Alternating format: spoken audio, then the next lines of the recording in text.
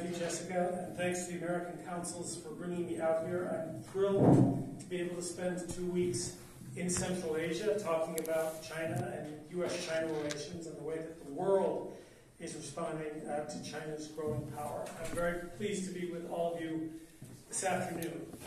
After my remarks, it doesn't just have to be Q&A. There's a lot of expertise in the room, and so comments and your views are also welcome. I hope that you'll participate. I was interested to see that Kazakhstan, like the United States, you all fill in at the back to be as far as possible from the professor first, and then only when forced to come up front. That's what we do in the United States too, in both classrooms and in churches. It tends to work that way. So I want to talk about U.S.-China relations, where they are and what that might mean for third countries, including Kazakhstan. I'd like to begin, though, by saying that while a fair amount of what I'm going to be saying is negative and somewhat pessimistic, that I have not been a China hawk by any means. I have been a China engager. I went there first in 1987. I've lived there for about 12 years total, and have gone very, very deep with the Chinese language, with Chinese friends, Chinese institutions, Chinese culture, and I have benefited terrifically by doing that. So I am not anti-China. I'm actually regarded as too moderate by many of my friends in Washington, although I imagine I might not sound that way to you today. Things have changed. So I've structured my initial remarks in 3 parts. I'm going to talk first about what I think is the right framework for understanding U.S.-China relations. Then I want to talk about the foundation, the organizing principles for the U.S.-China relationship itself, and then spend the last section briefly on implications of the changing nature of U.S.-China relations for other countries and for the world. Because U.S.-China relations now and navigating the competition between these 2 big powers is a major foreign policy priority for nearly every country. So that's the structure of things today, and then I would love to hear from all of you. So first, the framework for U.S.-China relations.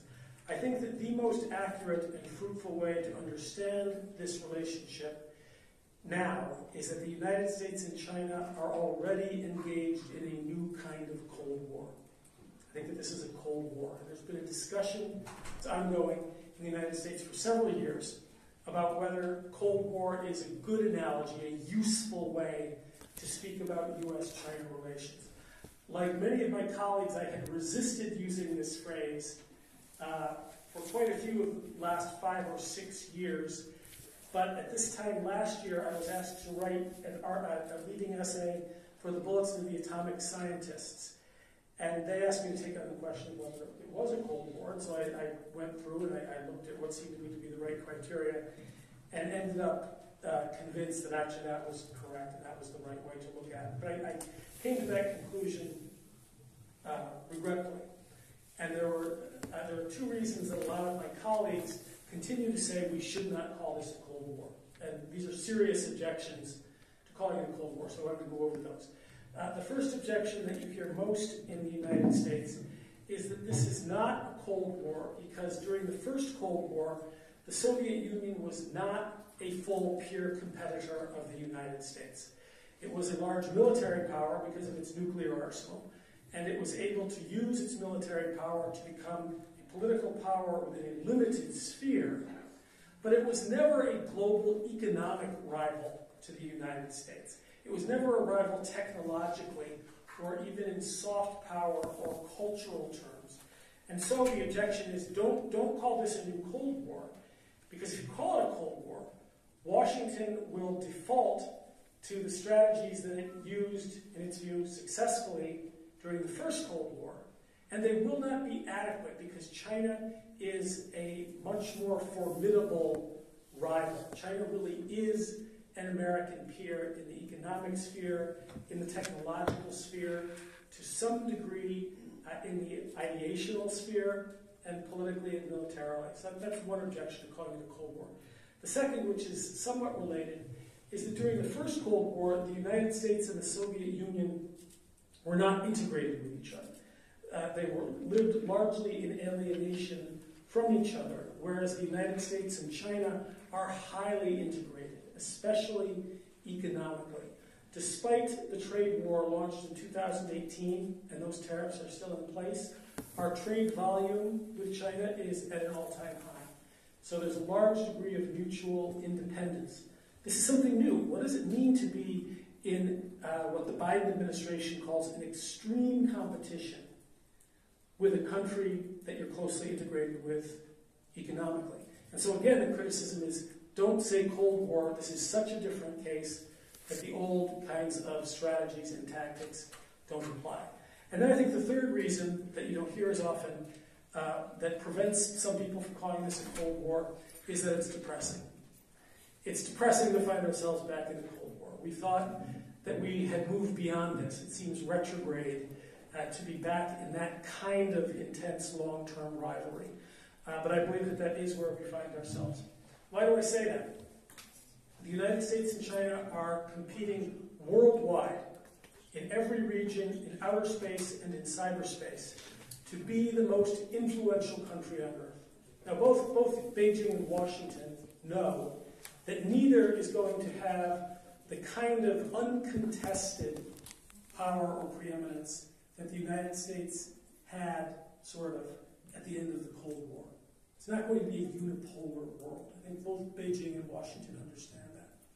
But we're competing to be the most influential nation in terms of security architectures, trade, financial, and economic regimes. Very importantly, we're competing ferociously to be the leading developer of new technology and to lead in marketization of new technology and international regulation of new technology. This is a new sphere. We are competing to shape global norms and practices, and therefore we're also competing to shape the values that underlie those norms and practices. We're competing to shape global order, and there's an ideological piece. We are doing so against a background of extreme distrust, in which we are trying not only to compete by doing as well as we possibly can, we are also trying to kneecap the other guy. That's maybe an obscure English phrase. We're competing not only to do well, but to limit the other country's ability to do well. Now, that kind of competition alone doesn't necessarily make this a Cold War, but there are other changes. One is in public opinion. We now have about 90% of people in the United States and China who have a primarily negative view of the other country. That's new. The Chinese, for most of the past several decades, have not been anti-American. I've lived among them, and they've been wonderful hosts and extremely diplomatic, and I say many of them are good friends. And Americans, too, have not been primarily anti-Chinese. It's never been a smooth relationship, but we've been very welcoming of each other at the individual and the community level. Because of this distrust, and in part because of COVID, the United States and China are now, for the first time since 1979, alienated from each other. Not as many students are traveling. We don't have as many tourists, companies, non-governmental organizations, not as many journalists. We're not involved with each other. And in part as a result of that, and this is a very Cold War kind of feature, hostility to the other country has become an organizing principle of government in both Beijing and Washington. So that now in Congress we have a standing committee on United States competition with the Chinese Communist Party. We have the China mission in the CIA. We have the China House in the State Department. This is all new. And China is similarly organizing government for long-term rivalry. The United States and China also face a real security dilemma in the Western Pacific. In the Western Pacific, we have incommensurate, means we cannot reconcile or compromise ideas about what a fair and workable security architecture would look like. We also have a new nuclear arms race as China starts to build rapidly toward parity with the United States, and as the United States tries to figure out what a nuclear deterrence doctrine would look like when we have 3 players instead of 2 players, as we had during the First Cold War. So again, this is starting to sound pretty Cold War-ish. Perhaps most importantly, we're beginning to see the development of mutually exclusive systems in the technology and financial realms. Beijing and Washington understand that other countries do not want to choose between two large camps. This is understood. It is not in Kazakhstan's interest to choose a Chinese camp or a Chinese-Russian camp or an American camp. Many European countries, many allies also don't want to choose. And Beijing and Washington, our diplomats are very careful to say, we're not forcing you to choose. The last part of that is we would be delighted if you did in an unforced way, but we're not forcing you to choose. But when you get mutually exclusive global telecommunication systems, for example 5G, then you may have to choose one or the other.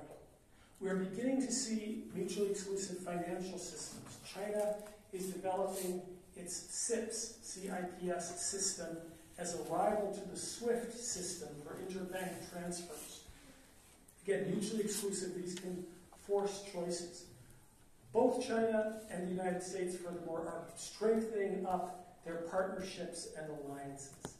China has no formal alliances, but it has greatly strengthened its partnership primarily with Russia, but also with Iran, North Korea still, Cuba, to some degree now Saudi Arabia. We're beginning to see the formation of something like blocs. Some Chinese analysts have begun to speak of the Shanghai Cooperation Organization as a balancer to NATO. And the United States, too, is strengthening its alliances deliberately to counter China. It has been involved in convincing NATO that it should see itself as having a China mission. And then there is, and has been true for 2 or 3 years, there are no bright spots in U.S.-China relations. There's no area in which we can cooperate and build the capacity to work together and apply that to other areas. Okay, we have failed, I don't know if this is a fantasy people are familiar with here, but the alien invasion test. We failed it twice. And the alien invasion test is, the big countries are fighting, and aliens come from outer space, and we realize that we're all citizens of Earth and we have to protect ourselves, so we band together to fight the aliens, right? Well, we failed to do that with the pandemic, and we are failing to do that with global warming. We're failing that test.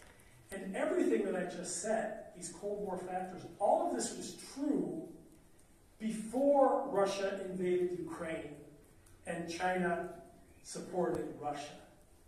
This was all true before the United States put in place export controls, which are designed to weaken China's development of semiconductors, a very Cold War move.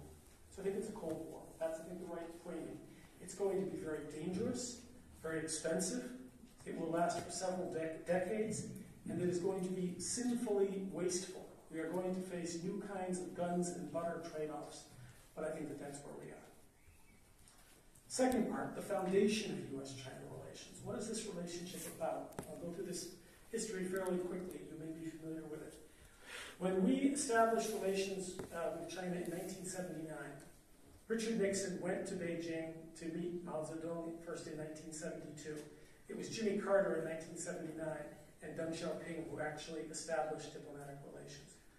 We did that in order to balance against the Soviet Union. That was the rationale and the organizing principle for the relationship. After the Soviet Union fell apart in 1991, China and the United States never sat down and said, okay, that rationale, that foundation for the relationship is gone. What is this relationship about now? We never really asked that question.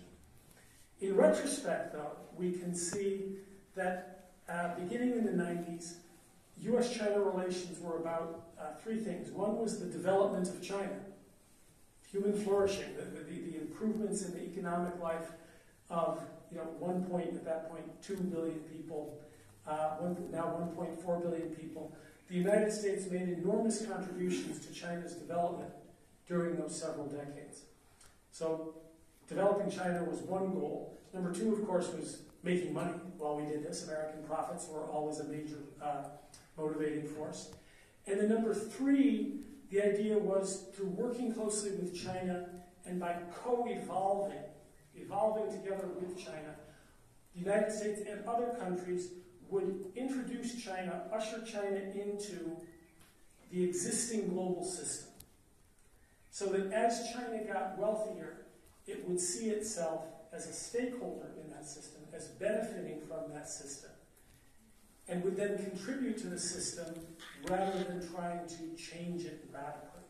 So those were the goals of the relationship, although they were never really articulated or stated in that way at the time. They were somewhat taken for granted. When the George W., the second Bush administration came into the White House in 2001, George W. Bush was questioning this goal of engagement with China. He came in saying that his team was the blue team and they were going to take on the red team or the panda huggers, the Americans who were too soft on China. It was George W. Bush who first said, he was asked at a press conference, is China a friend or an enemy? And he said, neither, it's a strategic competitor. That was Bush language. And he was also asked early in his administration what he was willing to do to defend Taiwan from China. And he said, whatever it takes. And this was really a big change in the so-called one China policy. So Bush came in ready to rethink the relationship. But then we had the 9/11 attacks. And America and China sort of took a 10-year break from each other while we focused on the Middle East and China focused on economic development. Today, I think we're faced with the question of whether these two countries, China and the United States, want a relationship with each other at all. If you listen to the rhetoric coming out of both capitals, it doesn't sound like we really want a relationship. A growing number of members of Congress say that China is an existential threat to the United States. It is not an existential threat. This is extremely unhelpful, exaggerated language, but that view is spreading. When Michael Pompeo was the Secretary of State, he essentially called on the Chinese people to rise up and overthrow their government in a speech in 2020 at the Nixon Library. China's statements are that the United States is a declining power, that the East is rising and the West is failing. And their statements about the United States say that it is a corrupt and deluded nation that is clinging to the belief that it's still the world number one and that belief makes it dangerous. So it's really equal on both sides. I hope you realize that I haven't blamed either side for this state of affairs. There are concerns on both sides of that. So do we want a relationship at all? If we do, what is the foundation of that? What is the organizing principle or the main idea of the relationship? And I believe that the new foundation, and I really mean the foundation, not just a slogan, the organizing principle of the relationship must be not to go to war. It's about the avoidance of war. The United States and China must not go to war with each other. It would be destructive on a scale that we cannot begin to anticipate. We don't understand the escalation risks. Stating that our goal is to avoid war is not to wish away the problem. I say that acknowledging that the risk of war has gone up, continues to go up, and that the state of the relationship is quite dire. And I think it needs to be that, the avoidance of war, by which we measure our major policy initiatives. There are some in Washington who would say that our main goal is to overthrow the Chinese Communist Party. That's not the goal. The goal is to avoid war, no matter how concerned we are about aspects of the Chinese Communist Party.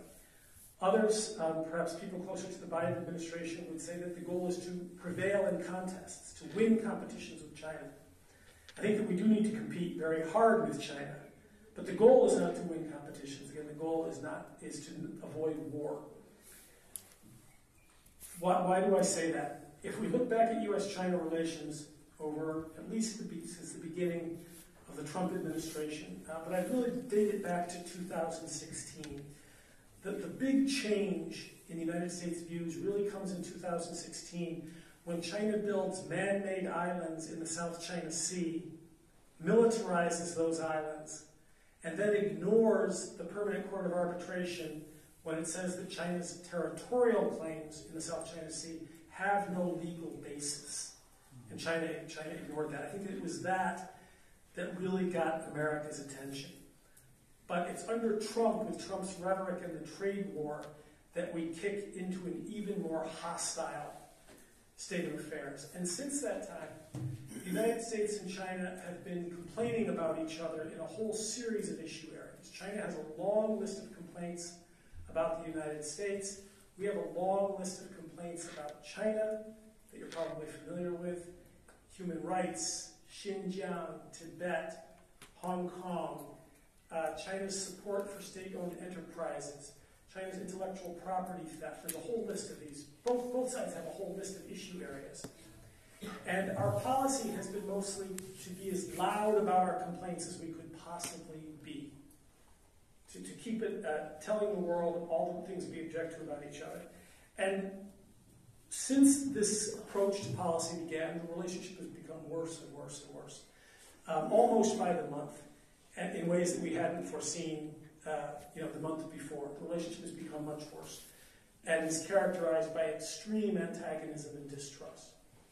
If, instead of making the relationship about our complaints in individual issue areas, instead of doing that, we say the goal is to avoid war, then the first question you have to ask is, how can we create conditions that are conducive to peace? This is not the question in Washington or Beijing, I'll tell you right now. That's not the question that's being asked. How do we create conditions that are conducive to peace? And that question leads to questions about compromise, cooperation, adjustment, and perhaps, although it's a forbidden word, accommodation. How can we accommodate each other's interests? And again, these questions are not being asked in either capital. I think that's the direction that we need to take, but it requires both countries to acknowledge how bad the relationship has become. And neither is willing to do that. China says this is not a fundamentally competitive relationship. That is the wrong way to look at it. The key has to be cooperation. That, I think, is not only grossly simplistic, but just simply inaccurate description of the nature of the relationship, which China knows well to be competitive. The Biden administration senior officials, when they talk about China, they tend to lead off by saying, of course we don't want a Cold War with China. And then they proceed to describe what is, in essence, a Cold War. There's a hesitancy in both capitals to acknowledge how bad things have become. And in both Beijing and Washington, people are a little bit too cavalier or casual in their descriptions of possibilities for conflict. And whether it is a conventional conflict, a nuclear conflict, a cyber conflict, it would be something new. And it would be a conflict that we don't understand very well. We don't know what the escalation ladder is, the kinds of decisions that make these conflicts more and more dangerous. So I think we need to recognize how bad things are in order to commit to avoiding war. Some in Beijing and Washington think this cannot happen unless we have a crystallizing crisis, something like the Cuban Missile Crisis, which forced Russia and the United States to first believe in the possibility of nuclear warfare, and then to fight against it. We had to come very, very close before we started to work together on things like arms control. The United States and China are not there yet. They are simply talking past each other. And so I think that we need somehow, if we can't get there through the wisdom of leadership, then it may take something like a crisis, which by definition we might not be able to control. But it's a dire set of circumstances. And then lastly, and very quickly, and less pessimistically, obviously this new Cold War will not be like the old Cold War in a number of ways. One is that we face a number of crises simultaneously.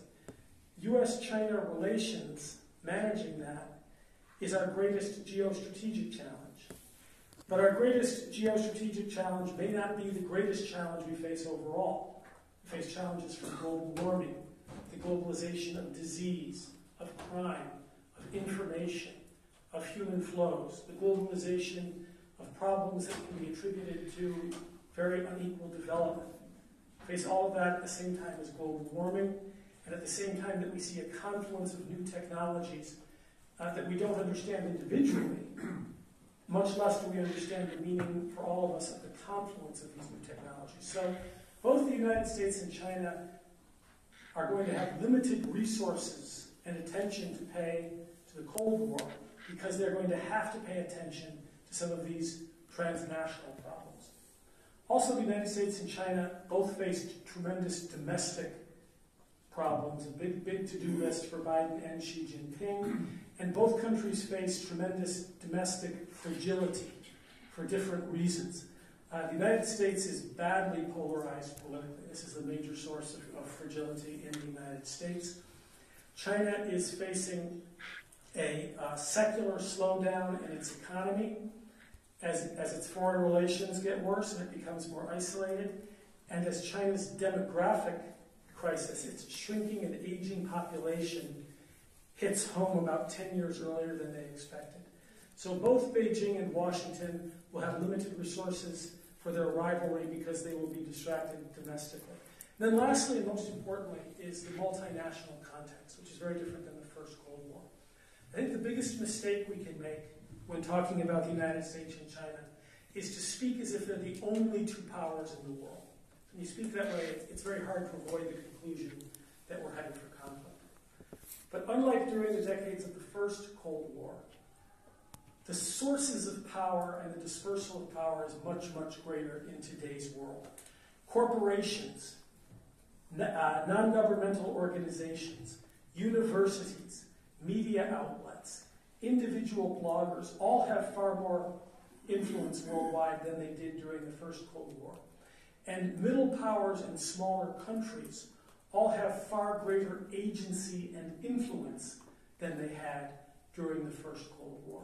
And I think that one of the greatest keys to getting through this Cold War and keeping it cold will be for third countries to exercise that agency and that power. And so what that means is that instead of, as many countries in Europe and Asia that I work with closely do, instead of wondering what is China going to do to us, what is the United States going to do to us, you have to figure out what your own interests are and stand up to both China and the United States, or China and the United States and Russia. I think it's in multinational organizations, middle-level powers, and also smaller countries exercising their agency, that multilateral context, is probably our best hope for peace. And I will stop there, and I really look forward to questions, but also comments, disagreements. I would love to hear what Kazakhstan makes of these difficulties. You have a very important, very particular viewpoint, and I'm here to listen to that. And so why don't I stop and open it up, and so can I sit down? Have more of a talk? Okay, thank you.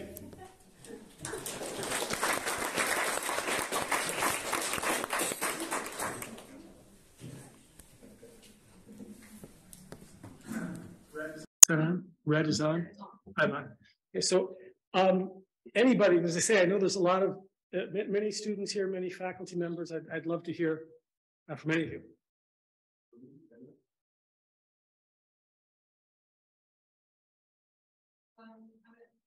Sorry to disappoint you, but I'm actually American. So that is a disappointment. How dull. Wow, okay.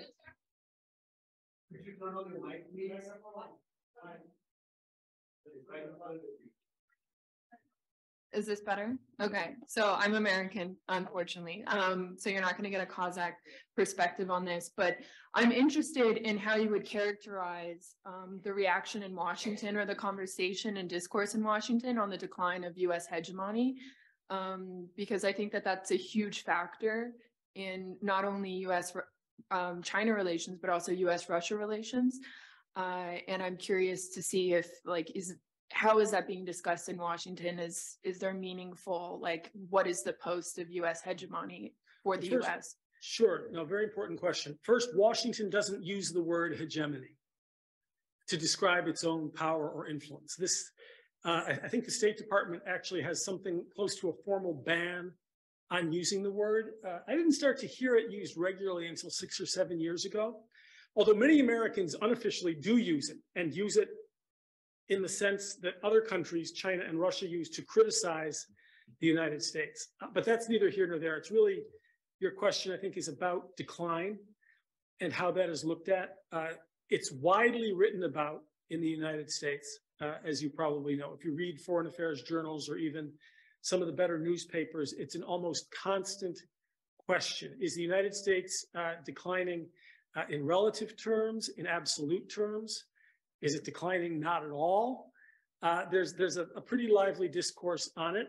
I would say that among the foreign affairs experts, it's broadly accepted that with the rise of the rest, as other countries develop, America's relative power is going to go down, even if it's in absolute terms, the indices of power actually go up. And I think that that's pretty widely accepted. And it's not just a question of the rise of the rest, it's also a question of the equitable distribution of resources. There's been a lot of work done on this, but if the whole world's material life was like that of middle-class Americans, then depending on the estimate, you need 5 to 10 Earths worth of natural resources to support that.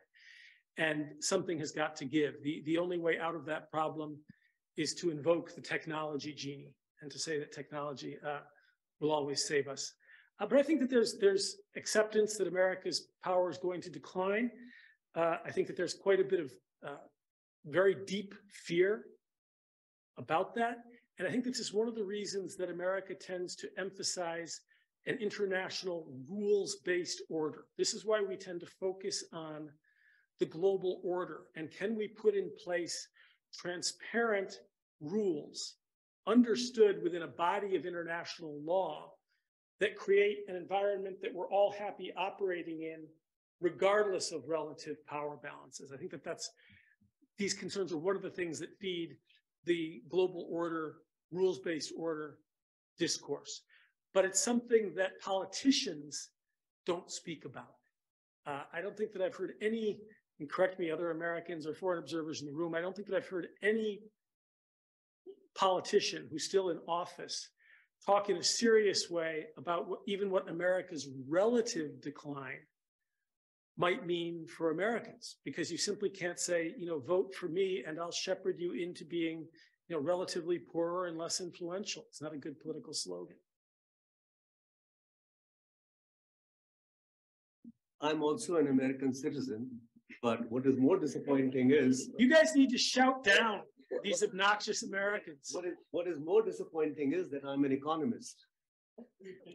And what that implies, among other things, is that 10 years ago, 2012, the retail sector in China was worth $1.8 trillion. And the US retail sector was worth $4 trillion. In 2022, the Chinese retail sector is worth $6 trillion, and the US retail sector worth $5.5 trillion. This is not a relative decline, this is an absolute decline. It's not a decline, both have risen, but China has become bigger in this particular sense. Not only that, 2016 was a critical year in which, if you measure the GDP of China and measure the GDP of the United States and same prices, which we call purchasing power parity, PPP, then that's when the American and the Chinese GDP became equal, and subsequently the Chinese GDP has grown faster and is now bigger than the US GDP in PPP, not at current prices. At current prices, we are at 25 trillion, we are at 18 trillion, and the European Union is 17 trillion, and Russia 1.8 trillion. So Russia is a poor country by international standards, but a giant in terms of military power. China, on the other hand, has already become a great, not a mere peer competitor, not only a rising great power, but a risen great power. They have risen. So the issue is no longer whether there will be conflict. There is competition.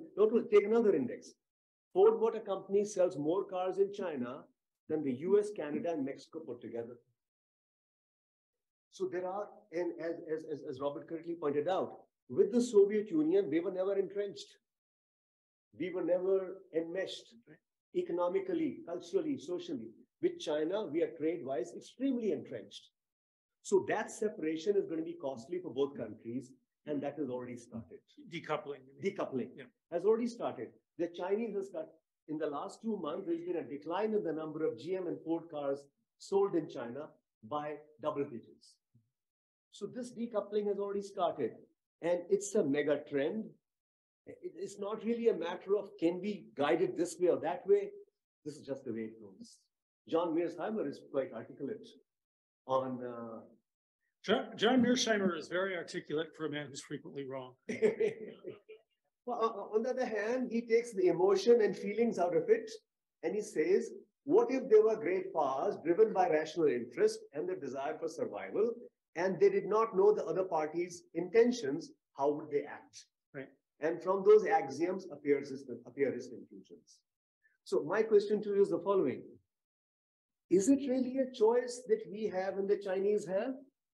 Or is it an inevitability that this conflict will sharpen? Well, this is one of the reasons that I took great pains not to blame either side. I'm not blaming anybody. No, I know you're not. I know, but I'm saying that this is, I think that quite a bit of this is a structural historical development that was going to come in some form or another once China succeeded in its development. I think that both countries have made some specific errors or decisions that made things worse, but I think that in the main, some version of this was coming. What China is trying to figure out right now is, they have all this wealth. What is the relationship between wealth and power? Many Chinese speak as if, okay, if our GDP reaches America, America should just hand over the keys to the car to be the primary country in the global system. Well, that's not the way that works. There are other forms of power and influence. Dr. Kissinger, and I work for the Kissinger Institute, but I'm not a Kissinger acolyte, but I think he's right about this. He says that for any order, set of rules, way of doing things, to be workable, it has to have both power and legitimacy. So it has to be able to enforce norms, but the norms also have to be seen as legitimate, as working more or less for everybody within the system. So China is figuring out how to translate wealth into hard power and certain kinds of influence. It's having less success with the legitimacy piece. And this is going to be a long drawn out process during which China itself will continue to change. The story of modern China is a story of extremely rapid change on a massive scale. And that remains true. And the United States is facing changes as well. So yes, China has the world's largest consumer class. What follows from that? We don't know. It gets negotiated day to day in very complicated ways, but it's not going to be a handing over of the keys. Good evening. Thank you so much, Mr. Robert, for your speech. Very informative.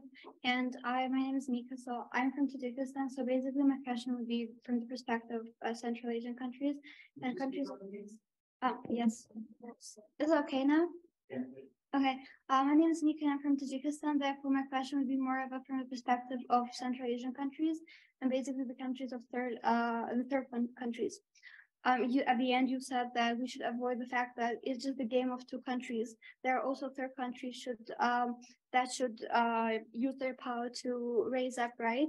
So you said that nowadays, despite the previous Cold War, nowadays the communities like universities and individual bloggers have more impact than they had before. So maybe could you give us this more specific ways, the ways that we can use our power and I don't know, maybe raise awareness of what should we can do the communities with less power. And where did you say you're from? Okay, that's what I thought you said. Well, so I hear, without wanting to betray any confidences, I had a number of very interesting conversations today with mostly Kazakhs, but others who are from the region about China. And for the various reasons that people are somewhat more dependent on China economically. They're more involved in the Shanghai Cooperation Organization. There's something of a slight tilt toward China relative to Russia. But there's still a desire to be more involved with Europe, more involved, with the United States. And at the same time, I've also heard a lot of concern about China, concern about being overrun or having China, be the one that exploits natural resources. There are a number of concerns about China. And all I mean is that I think it's important to be as frank with China about your concerns as, I don't know about the Kazakh case here, but in general, most of the countries in South America, many of the countries in Africa, Europe, and Asia, they're pretty frank with the United States about their concerns about the United States. They speak openly to Americans because most Americans, not all, will allow that. They'll listen to that. And Americans can be arrogant and self-interested, but they can also be self-critical and introspective. So you tend to speak as openly to Americans as you can, namely very openly, and also to speak to China as openly as you can, namely not openly at all, right? And what that does is it tends to reinforce the Chinese Communist Party's sense that there are only problems with America and that there aren't problems, with China. And I think it's just in general a case of being as frank with all the great powers as you are with each of them individually, to create a kind of balance and to find strategic space for yourself. I do not think it will work for you, if you're frank with Americans and Europeans and more passive vis-a-vis Russia and China. I see where that goes. Obviously, you have to pick your battles. You don't just go around annoying great powers for no reason, but I think that it's important to be frank. And there are a number of people who write about these issues who I think are guilty of making the same mistake. I'm thinking about somebody like Kishore Mahbubani, who writes a lot about Chinese power. And he's a Singaporean. And I've met with him a number of times. I like him personally. But he tends to always compare the best thing you can possibly say about China to the worst thing you can possibly say about the United States. That's his fundamental intellectual move. And it's disingenuous and unworthy of respect, even though his criticisms of the United States tend to be legitimate. They're real criticisms of the United States, but they're compared to the best that China can do. And I just think that for in your country's diplomacy and Tajikistan's diplomacy, it's important to make sure that you stick up for your own interests. That's really all I mean by that. There's no one magic formula or one move you need to make. I'm just speaking about a diplomatic disposition toward all of the great powers. Thank you so much. There is one issue here, though, that in great power politics, the views of smaller, less powerful countries really have no role to play. Well, wait, Lithuania has just played an enormous role in standing up to China. What has it achieved? They have changed Europe's mind. When Lithuania first pushed back, Lithuania let Taiwan call their representative office in Vilnius the Taiwan Representative Office. China then proceeded to economically coerce Lithuania. The Europeans got very nervous about this because the big four German companies, Chrysler, BMW, Volkswagen, and BASF, all do a lot of business in China. And they tended to want to cut Lithuania out. Then China said that it would also not accept exports, re-exports from Lithuania to Europe to China. And it was a bridge too far. China started noticing that they had been coercing the Czech Republic, Sweden, Norway, in addition to Canada, Australia. And in fact, European views toward China have hardened considerably. And it was Lithuania that was the mouse that roared and that stood up. So there is agency there. You've got to be ready for China to hit back. China takes names. China will coerce. But if you persist, you can make a difference. It's not cost-free. And you shouldn't do it in every case, right? Pick your battles, the ones that matter. There was, sorry, you had a... Yeah, thank you very much for explanation of this Chinese behavior as well. If everyone indicates like citizenship, I'm Kazakh citizen.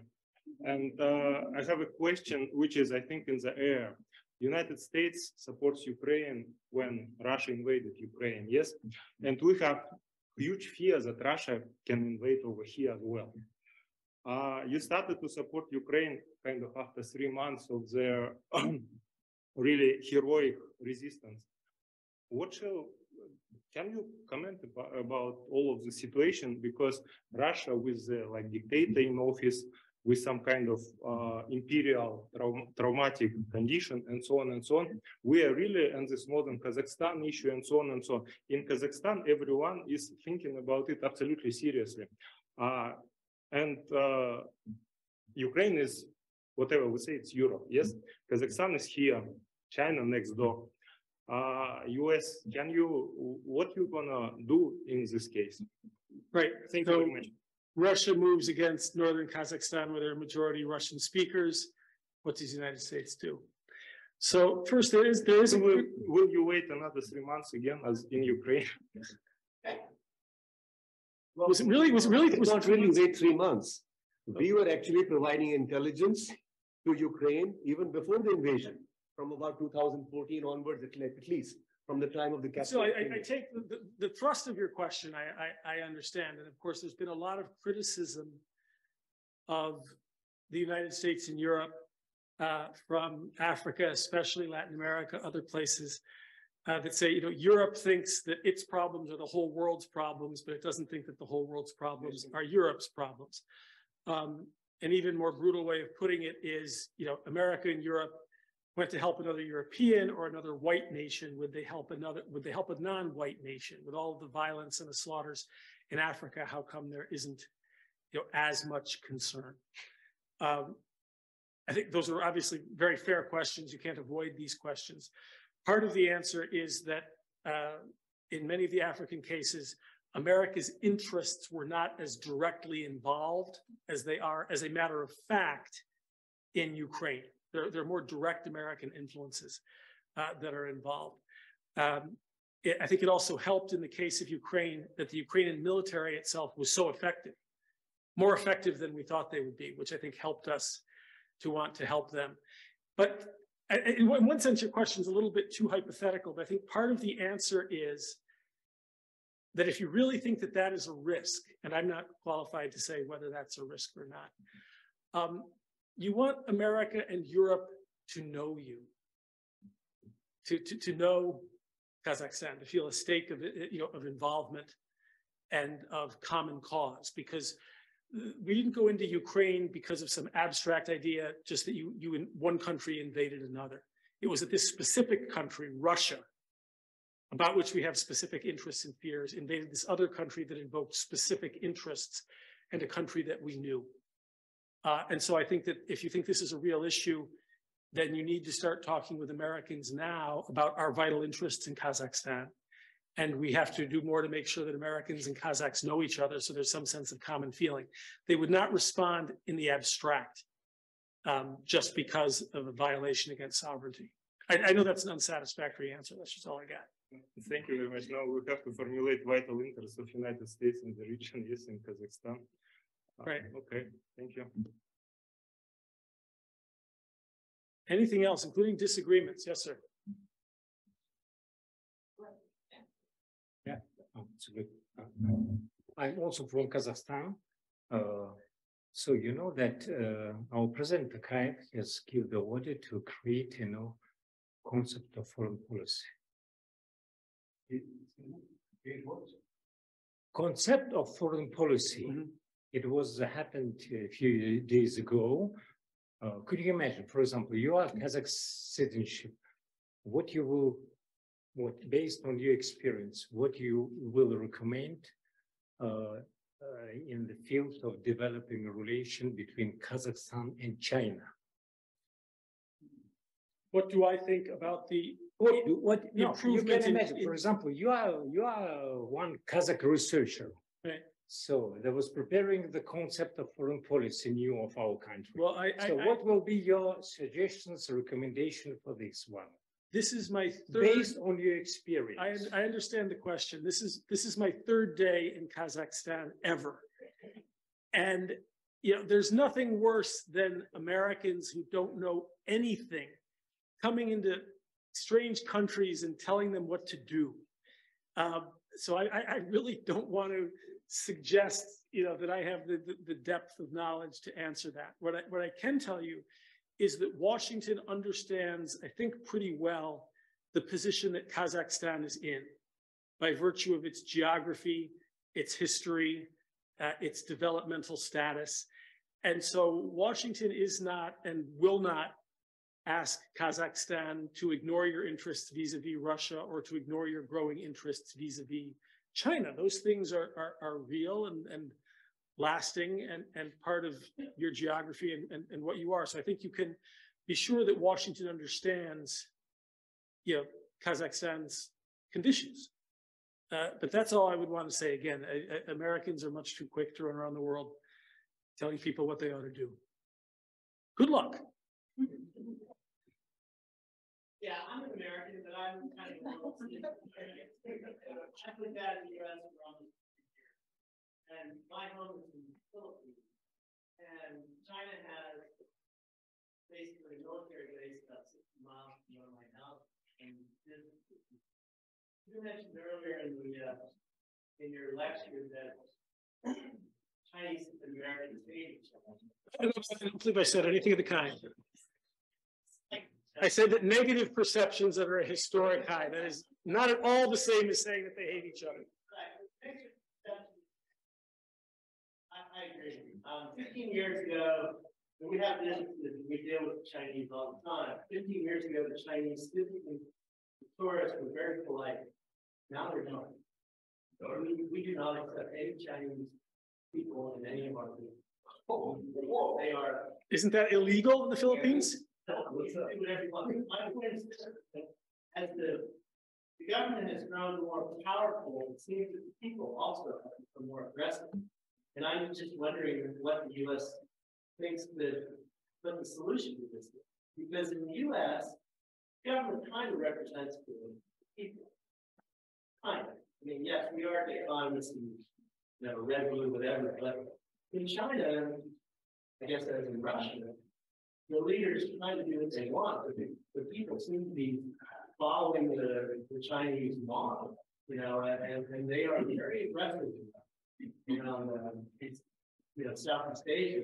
And recently, that the U.S. government signed an agreement militarily with access to 4 more Philippine bases. Right, and Subic and other places. And one of those is close to where I am. And we're pretty happy. If China does act, the U.S. doesn't have exception all around East Asia, Southeast Asia, because China will just move in over the next few decades. So I think, hasn't the Philippines said that the United States could not store forces in these bases, which would be used in a Taiwan contingency? I'm not sure. Recently. Yeah, they've clarified that. Yeah, but we have Guam and other things on the way, and right. So I have not noticed any change in the behavior of Chinese in the United States. There is a discourse within China itself. We used to have this phrase, the ugly American, about Americans going all around the world and having no real empathy with other people and being sort of boorish and loud and self-insistent. And there has, for about 5 years in China, been a lot of warnings by Chinese saying too many of us are behaving as ugly Chinese. So, but they're self-critical. It's a Chinese discourse about this. Chinese themselves have been warning about this. And so I don't want to reify any of that. I haven't run into any of that. I understand, obviously, it's easy to understand the Philippines' concerns when China's 9-dash line goes well into China's exclusive economic zone. And one of the things that's happening is exactly what foreign affairs theorists would predict, which is that as China's power has grown, other countries in its region have been balancing against it. And so the Philippines is now, after Duterte, leaning a little bit back toward the United States, albeit in a limited way.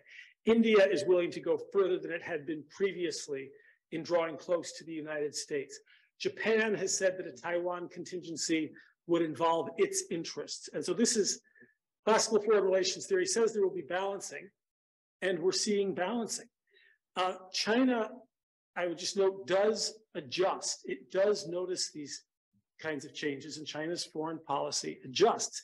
It knows that that there has been more opposition to Chinese power even on its doorstep. And we'll see what kinds of adjustments they make. Can they be less blatantly self-regarding? Can they soften some of their territorial claims? We'll wait and see. But another thing we've noticed is comparing the U.S. and China, China tends to do things based on technology more than the U.S. The U.S. does have some, I don't know what you call it, some sense of right and wrong.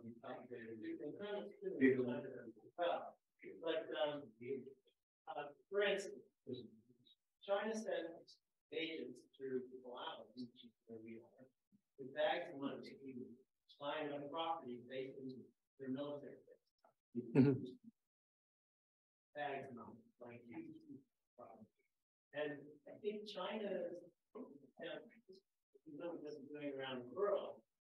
They're not necessarily dealing with the Europeans the same way they do the third world. Right, that's very true. And they're working their way into the third world countries by economic needs with leaders who could be called dictators or some are elected, whatever, but you might not be as honest as other things. It's called elite capture. That's the polite word what you're talking about. And the U.S. doesn't seem to know how to deal with it. What is the U.S. doing to prevent this? Well, there's not much if China's going to go in with bags of money and buy things legally or give money to corrupt officials in badly governed countries, there's not a whole lot we can do. We have the Foreign Corrupt Practices Act, which prevents American companies from giving bribes overseas. In some countries, that seems to work well for us. In others, it limits, some of the things that we can do. I think we need to be careful. I don't say this to, just to kick America, but a lot of the rest of the world is very aware of the less than benevolent moves that the United States has also made, over the past 75 years. So I think you're doing a little bit of the reverse Kishore Mahbubani. You're comparing the best things we can say about the U.S. to the worst things we can say about China. You're flipping that script, and I think we need a somewhat more comprehensive view of the total impact of Chinese money. In many cases, a rising tide has lifted other boats. In other cases, there's corruption and there's self-interest. But I'm not sure that if we were having this conversation in front of an international audience, that they would stand up and clap for all the good things that you said about the United States and boo all the bad things you said about China. I think they would say that it's a mixed bag all around. And again, I'm not. In the States, I'm without reason. Okay, I'm not necessarily pro-American around the world, but I see what China's doing in the region where I live, and I see this as a problem. Yeah, I don't disagree with that, but I don't have firsthand knowledge of it. So again, I don't want to jump in too hard on that. There was a hand wave. I saw something at the back. Yeah. Let's have this be the last question. This has been a fascinating discussion, so you're the lucky last question.